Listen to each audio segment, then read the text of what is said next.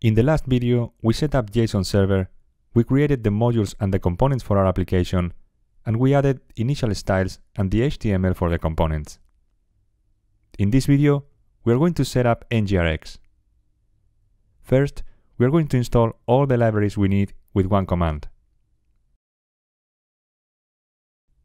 Now that we have all the libraries installed, we can start creating our first actions and reducers. First, we are going to create a customer.model.ts file inside the customers folder. We are going to add the customer interface inside.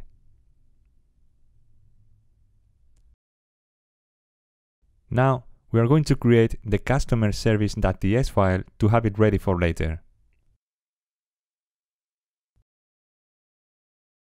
And now, we are going to create a state folder for all the files related to the customer state. And inside that folder, we are going to create a customer.actions.ts file and a customer reducer.ts file. But before we start writing the code, let's look at the process for a second. When the user interacts with the template, the component dispatches an action, specifying the type of the action and the payload. The reducer that is listening for that action will take the slice of state and the action being dispatched as arguments. Depending on the type of the action, the reducer will return a new state with the changes, replacing the old state. So let's create a basic example in our application to see this clearly. First, we're going to initialize the root application state in the app.module.ts file. We import the store module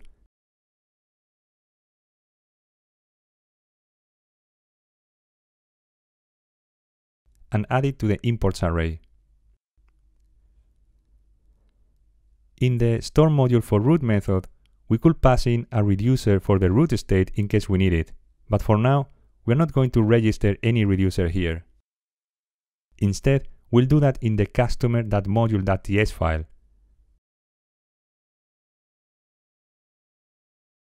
Here, we import the store module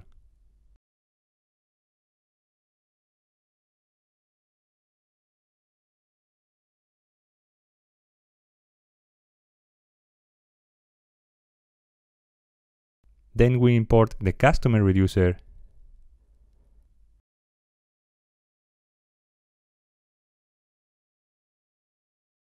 and then we add the store module to the imports array, and we are going to use the forFeature method specifying the name of the slice of state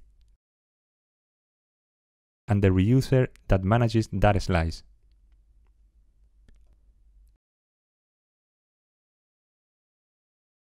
Let's load some data in our components from the store. We're going to open the customer.reducer.ts file and declare the initial state.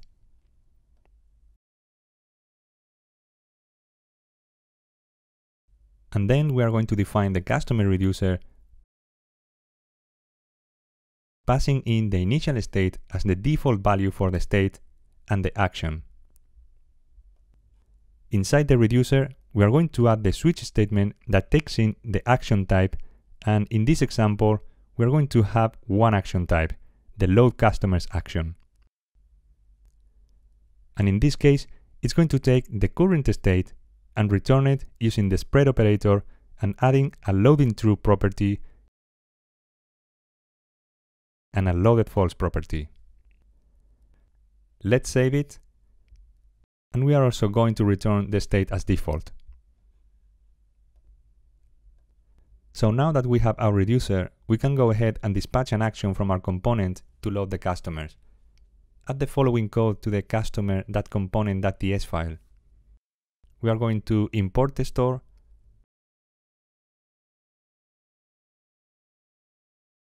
then we are going to initialize the customers, we are going to inject the store in the constructor with type any for now,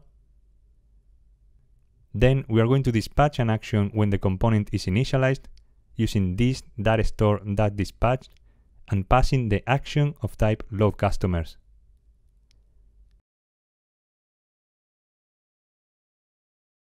And last, we are going to subscribe to the store and map over the customer state to get the customers.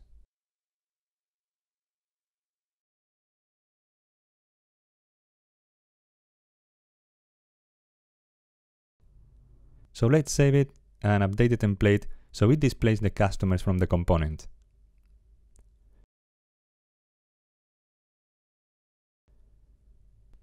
Now, if we go to the application, we should see the customers being loaded from the store. It's a basic example to illustrate how the component, the action, and the reducer work together. During the rest of this course, we'll be introducing more convenient ways to use them and some best practices. In the next video, we'll set up the Store Developers tool so we can inspect our application in our browser when we're developing, and we'll continue building the application and introducing other important concepts. Make sure you subscribe to the channel, smash the like button if you like it, and share this course with any person that might be interested.